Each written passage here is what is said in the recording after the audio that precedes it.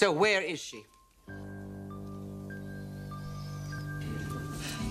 Well, let's see. This 86 Montrachet. How's that? I'm sorry, sir. We're out of it. Of course you are. That's why I picked it. Bin 47. What about that? Excellent choice, sir. All right, good. I'll have that with dinner. I'll put it on ice. Thank you. So, Mrs. Carter, how are you feeling? How am I feeling? Yes. I don't understand. Well, Sheila told me that you'd been ill. Oh, she did? I hope it wasn't anything serious. I wasn't even ill, Mr. Forrester.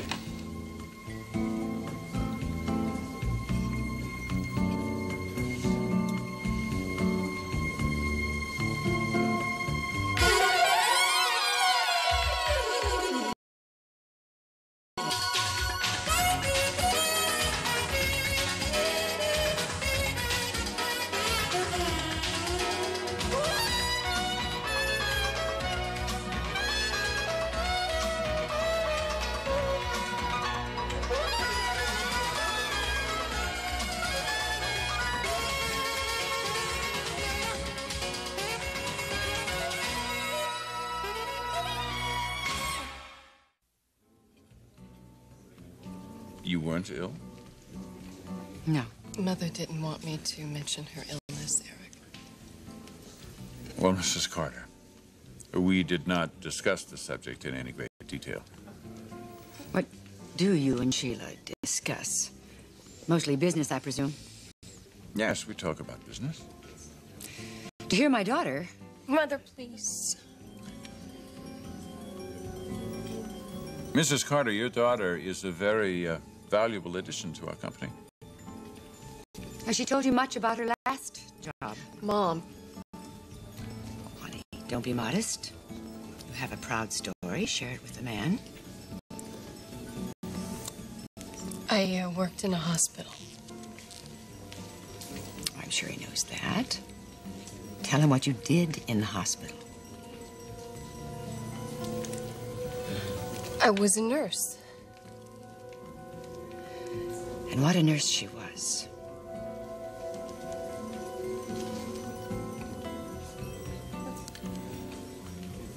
Mrs. Carter, why don't you tell me about Sheila? I'm sure you know her better than anyone. That's right, Mr. Forrester. No one knows Sheila like I do. So tell me about her. Mr. Forrester? Excuse me, sir. You have a phone call at the bar. I see. I'm sorry. Excuse me. Right this way, sir.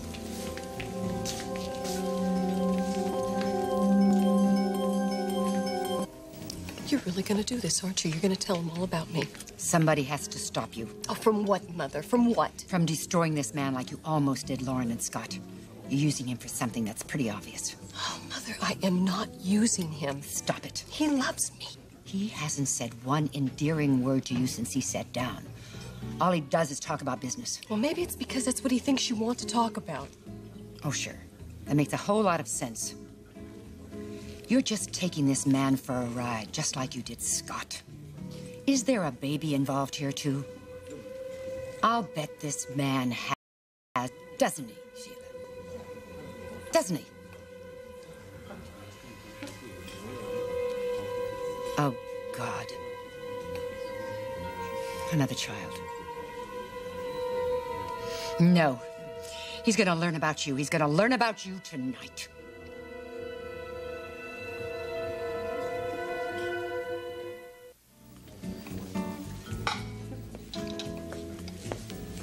Yes, Eric has a child from another marriage. You say this man is in love with you. I don't see it. I just don't see it. God, you must hate me so much. You're doing this to me. What am I doing to you? Keeping you from hurting someone else? Destroying another life? Maybe another innocent child? Oh, God, I can't get through to you, Mother, so I may as well leave. I'm sorry about the phone call. Where are you going? I really don't feel very well, and I'm sorry. Look, I want you to sit down here. Eric, I really would No, like I mean to it, leave, Sheila. please. I want you to sit down. Come on.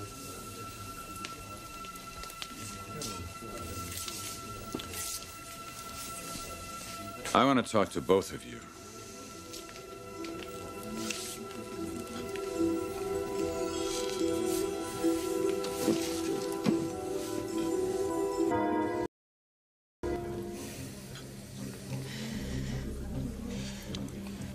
Look, it's pretty obvious that you two are having problems this evening.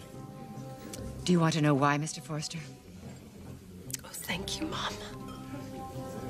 Thank you so much. Sheila, no, I want you to sit down. Sit down, please. Come on.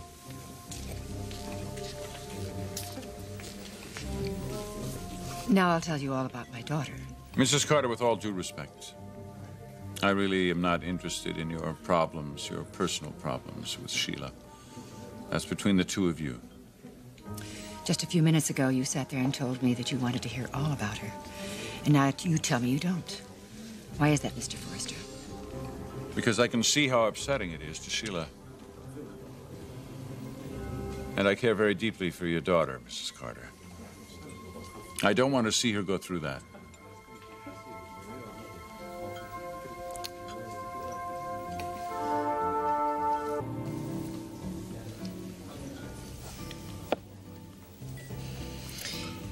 You care about my daughter?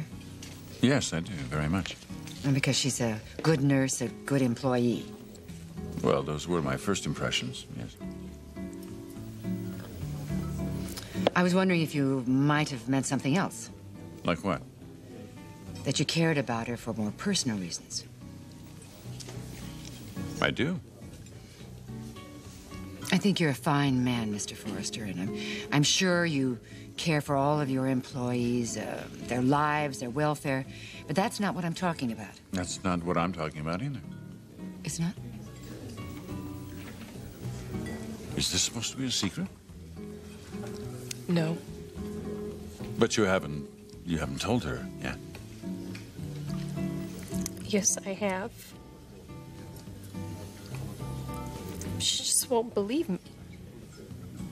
She won't believe what? She won't believe how you feel. Well, we'll just have to straighten her out, won't we?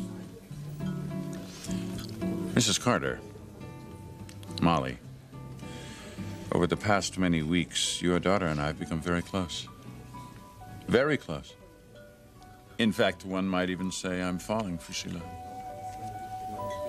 Actually, one could say that I've already fallen. I look forward to seeing her, and I look forward to being with her, and I appreciate her many fine qualities. I have not been this fulfilled and have not felt this good about a relationship in a very long time. I love your daughter, Molly.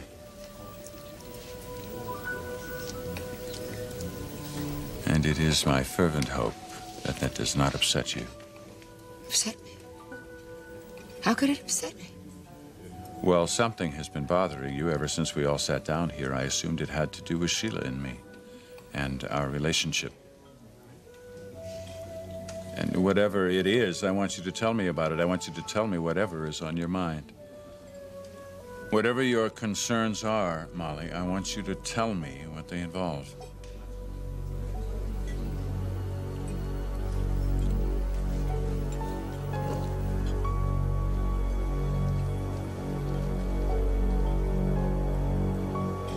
I'm sorry, I'm just a little out of sorts today. Well, then maybe we should have dinner. You'll probably feel better after. Darling, you want to make a suggestion to your mother from the menu? Yeah, sure. We eat here all the time.